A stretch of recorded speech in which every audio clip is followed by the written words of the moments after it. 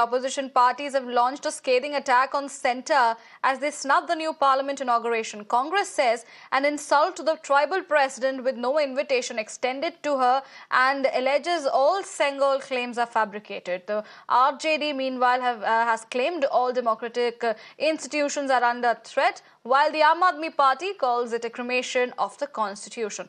Listen in to Aam Aadmi Party leader Saurabh Bhardwaj.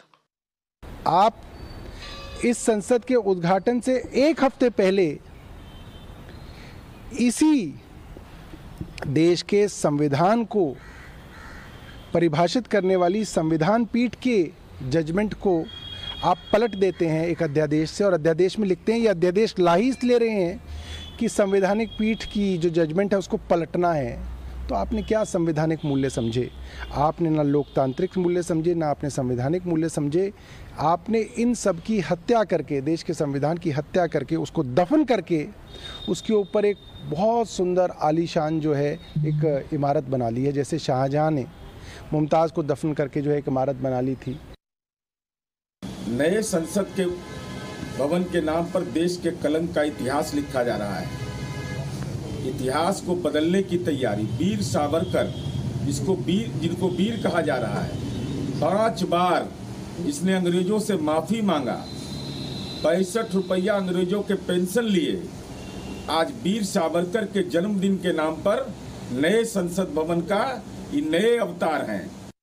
My colleague Niyamika is joining us on the broadcast to give us more details. Niyamika, the opposition has upped its ante against the centre. They have launched a scathing attack on the centre as they have boycotted the new parliament inauguration. Congress leading, saying that this is an insult to the president with no invitation. They've also said that the claims about the Sengol is fabricated, and the RJD and the Aam Aadmi Party have also commented on this.